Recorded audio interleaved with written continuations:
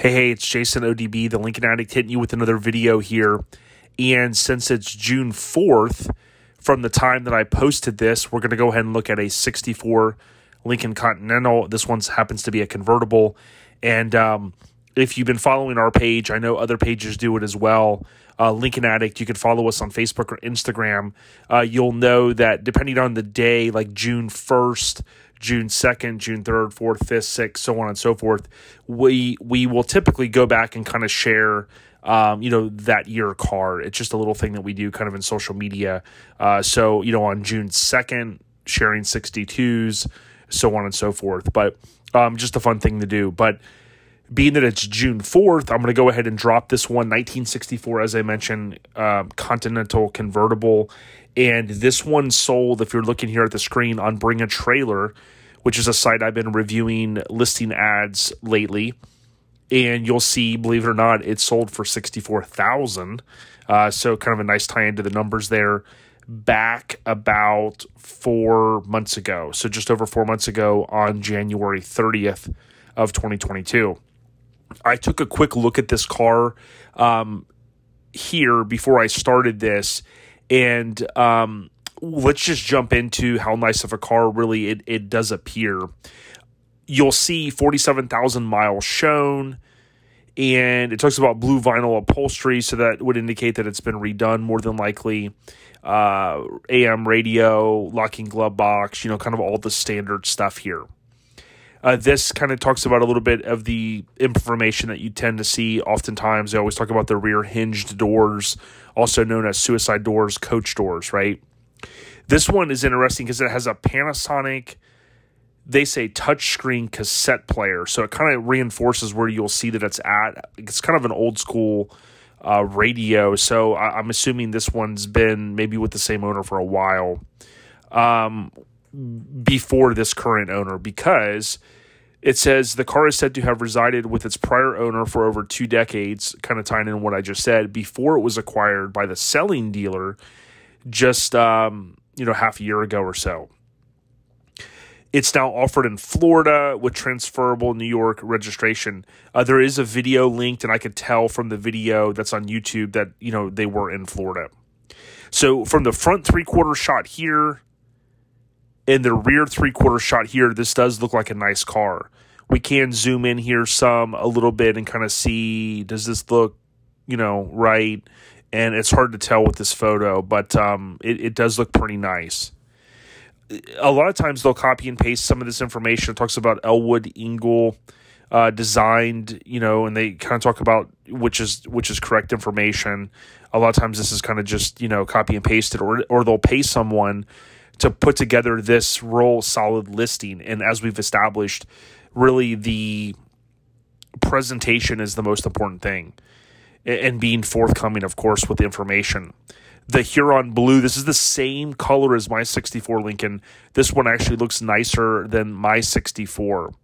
It does mention that it was repainted about 25 years ago, reinforcing that it was kind of a respray. We don't know. We'd have to look at photos to see how nice of paint. But from here, this side shot, it looks nice. It talks about some of the other features here. The power antenna does not work. I think mine's not working either on my car. Usually kind of an easy fix, my understanding. And the paint blemishes where on the soft top can be seen in the gallery below. So this interior looks really good. They talked about being redone, and you'll kind of see, and it's ironic because I have a blue 64, and some of the color differences in here that you'll see, they are subtle, but it makes me wonder, like, if things weren't matched perfectly. And hey, that happens, let's be honest. But I can tell you from what I'm seeing with the interior, it does look good. The cabin's said to have been refurbished and features front and rear bench seats, of course. That's typical. You typically won't see the bucket seats. Although 64 was the first year, technically, my understanding that they were available. It goes into some of the other information here. The dealer notes the carpet has been replaced and the window sticker or switches function intermittently, which again, this is something that oftentimes has to be the switches have to be rebuilt, or you can replace them. Replacing them can be easy, but it can be a pain as well. Some of them are plug and play. Some of them you have to solder or, butt connect together. The crack in the dashboard is visible in the gallery. So again, forthcoming with the information. They mentioned the 47,000 miles again. Here we can see they got the AC compressor, so we know it's an AC car. It looks like the original style radiator hose. And we can see here, this is the good 3-port fuel pump.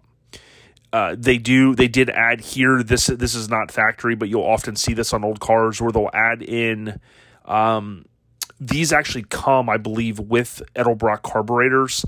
But, even if it has the Carter carb, you will see this little glass, an extra filter. So, this is oftentimes kind of like a second filter that some people will add. If you look at MEL or MEL 430, you'll see the fuel filter up in this area. This might just be the only one they have. This is cool because it does allow for you to see if there's fuel coming in, if you're ever working on an old car or trying to get something started. This kind of gives you indication that the fuel pump rod is doing its job and it's pumping fuel up here. Okay, they talk about some of the key information, 320 horsepower, yada, yada, yada. Battery, spark plugs, ignition coil, and coil ground wire were replaced. Portions of the hood insulation are missing, which we will see. Underneath here looks pretty standard. Nothing looks really rusty or anything. This oil pan does look like it doesn't have paint on it. It has this surface rust. That would indicate to me that at some point maybe it was taken off, or I haven't really ever seen one that's been sandblasted and then put back on without being painted or powder coated. I guess it's possible, depending on where the car was at, that all the paint is just gone, but that is a little odd. Here is the DSO, so we'll look at that in a second. I have seen more cars that do not have a DSO, so that leads me to believe that some of these were blank. Of course, this 53 you'll see as Oakland, California sales district, which is a good thing. Again, that kind of reinforces that it was a California car. Now, how long did it spend its time there? We don't know. It depends on maybe paperwork and things like that. So we got the reinforcement of some of the information here, which is standard. This video, I'm going to turn down the volume, but look, you got a good thumbnail. And this is kind of telling me that it's on YouTube. And what we can do is we can click right here and it's going to open up and we see it's 14 and a half, almost 15 minutes or so. And it's embedded right here. So it's super simple. I scanned through this video and they did a really, really, really good job. Kind of a long intro here. The guy does a walk around, which I think is good. And he talks about just information about the car. I didn't watch every second of it, but I thought he did a good job. He kind of shows up close, shows the suicide doors. Here you can kind of see the difference in some of the coloring there. And again, mine is the same way. So I'm not, taking anything away on there. But, if you were wanting to redo the entire interior to have it perfectly match, you could always do that. This, I like this part. He actually talks about the date codes on the tires. I think they were like from 2002 or 2005. So he said they're starting to show their age, again, being a very upfront, individual who's presenting this car. He does talk about, right after this point, the blemishes. Now, in the description, it does mention that the seller talked about how they sometimes have to move the steering, the shift indicator up and down a little bit, and that's part of the issue with the steering column needing to be rebuilt. And sometimes getting it perfectly, you have to kind of wiggle it a little bit because the neutral safety switch needs to be engaged to go, hey, the car's in neutral. But when he talks about these little blemishes here, at first my ears kind of perked up. A lot of times, if you see the dent back here, that's an indication that at some point the car had slipped into reverse. This car does not have that dent, okay? When I watched this a second ago, they do look like just literally blemishes, okay? The reason why I mentioned to always look for that dent is, again, it gives indication that the car did hop into reverse. We've talked about that. Steering columns have to be rebuilt. But the key thing is that, like, when my 64, when I started driving it, and Tony and I went through and did a bunch of stuff to it, I had a temporary bumper on the car because I was waiting for some parts to come from the seller that I bought it from, and I was going to get the bumper re-chromed. Well, the bumper that I had on the car, the temp one, when it had this big ding back here, you could see the bumper was like, it was weird on my car, okay? And it's because the car jumped in and probably hit like a wall or something and really damaged it. This one, again, does not show that. But the reason why I'm saying that is John Lyman from Stinking Lincoln, Chris Dunn, all these guys would tell you, always look to kind of see if there's that ding back here. If it was hit really hard, then obviously the bumper may not look as nice as it should. Okay, and I wish I could kind of maybe I'll try to throw a photo in here if I don't forget to show the way my car looked for a while, and it was just a temporary bumper.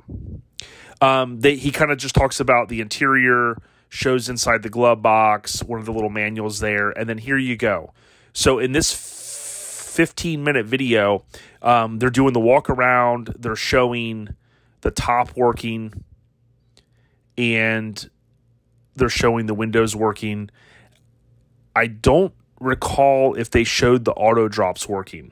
A lot of times, guys that are said individuals that may not know a lot about these cars, they don't realize that there's an auto drop feature.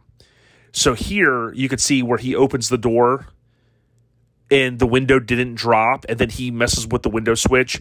That's part of the intermittent challenge that they were talking about. So I would say, based upon what I just saw, now he didn't open this side rear door, but that looks like the auto drop feature that drops that window 3 or so inches so that, you can easily open the door, and when you close it, it goes back up and seals good.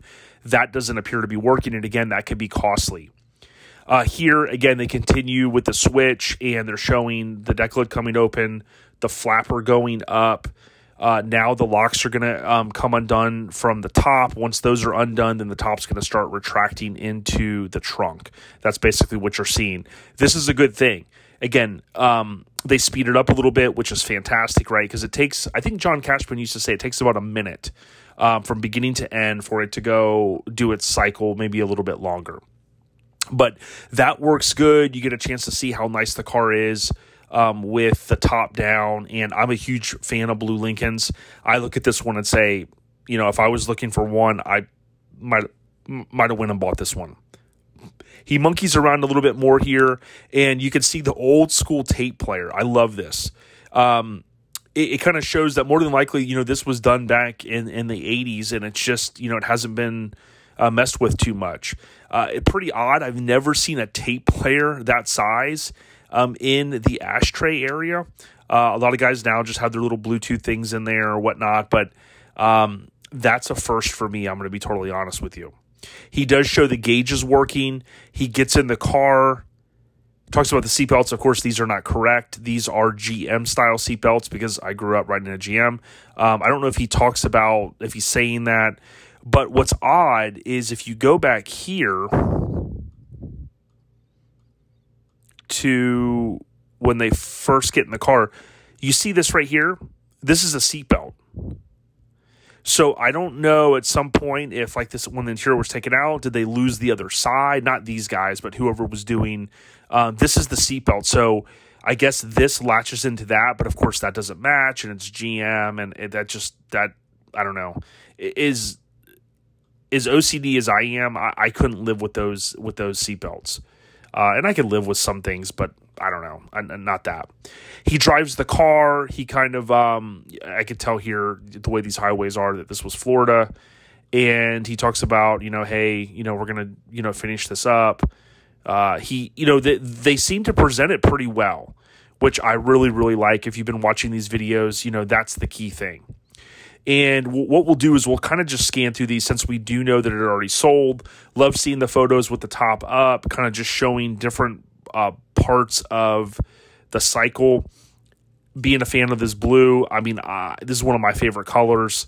So you're never going to steer me away from maybe wanting to buy one of these. You see the hubcaps are there. Those do tend to fly off. That's a whole nother video we could talk about, but it's good that they are there. The paint really, really looks good. You typically are always going to see the little bit of dirt in here, and you can kind of see, looks like a little cracking and stuff. And again, that's probably the age. I mean, if it was painted 25 years ago, I mean, that's back in 97, so mid-90s. Here you can see, just like in my personal car, you can see a little bit of the difference in like how nice the paint looks, but the interior is kind of like, I love this. I would just leave it this way other than these seatbelts, but you could just tell that little bit of a color difference. And if you can live with that, hey, no big deal. You could see in these billet insert or these inserts, which I actually sell remanufactured ones of these with these sticker patterns. But you could see here there's dents and dings, and that's normal. I mean, you'll see that. A lot of times it was someone maybe trying to take these off with a screwdriver, or if they're dented in like this, who knows what someone was trying to do. It's possible that this is just some sort of adhesive and this could be cleaned up. But I'll tell you what, this bumper looks good, and this trim piece that's on the deck lid, 64 only. Wow, it looks great. Good presentation overall.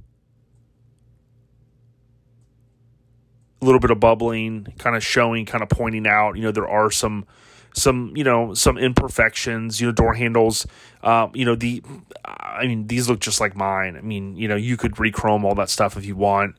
Dent in the peak molding. There's the top kind of showing it's not perfect. Hell, most of the time you're going to have the top up, or top down, and the top's only going to go up if it's raining. So I don't get too crazy on that stuff. This all looks pretty good. The way this trim is on here, sometimes you will, I've seen it like this where there's kind of that screw. I don't think that that's an issue. I just think that that's the way it is sometimes.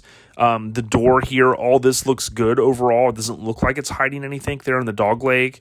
You can see some of the imperfections here. I mean, I like a car like this. I like a car that's not perfect, because you can get in and drive it, wax it up, clean it up, do your thing. And you get a little bit of there's this front seatbelt, and this does not look, so maybe they did at some point, I don't know. Maybe they added these seatbelts. At first I thought that, that looked factory. So a lot of photos, these kind of show a little bit of indication under the doors to see how things look there, which I'm always a proponent of that. This little cover is sometimes missing for the fuses. That's there. Glove box is cleaned out. He mentions in the video that the clock works. A lot of times these bulbs will have to be changed. And I'll tell you what, I've seen a lot of these cars, and I've rarely seen a crack here. I mean, this dash looks really nice. In these 64s, man, that's killer. Because, the dash, this one is so nice. I can't believe it has that crack, but it does happen. You can see here, if I was looking at this in person, I would want to make sure there's nothing like hidden here. But from what I can see visually, this looks good. The molding obviously isn't perfect. You would imagine that, some of these things were never done, or the originals were put back on. And that would indicate that, at some point that you're going to probably want to, upgrade to steel rubber. Up close, and the carpet mats, obviously they're not correct. I probably wouldn't leave those in there. The carpet also does not look correct. And they mentioned the carpet had been changed. But again, if you're just looking for a driver to get in and roll, I'm sure this car would suffice. This reminds me of something from my parents' house in the 80s, which we had carpet like that. The trunk looks good. You've got the landing pads here for the top. Underneath the deck lid, there is some rust, which we've talked about in other videos. That's pretty standard.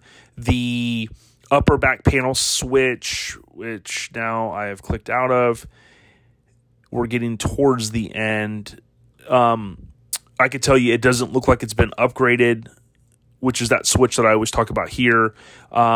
Typically this is going to run you, it depends what you need, but with the bigger motor and things like that, and this hockey puck and the billet housing, you could spend anywhere from $500 to $1,000, I think, to upgrade that. But if it's working, if it's broke, don't fix it. That's my opinion.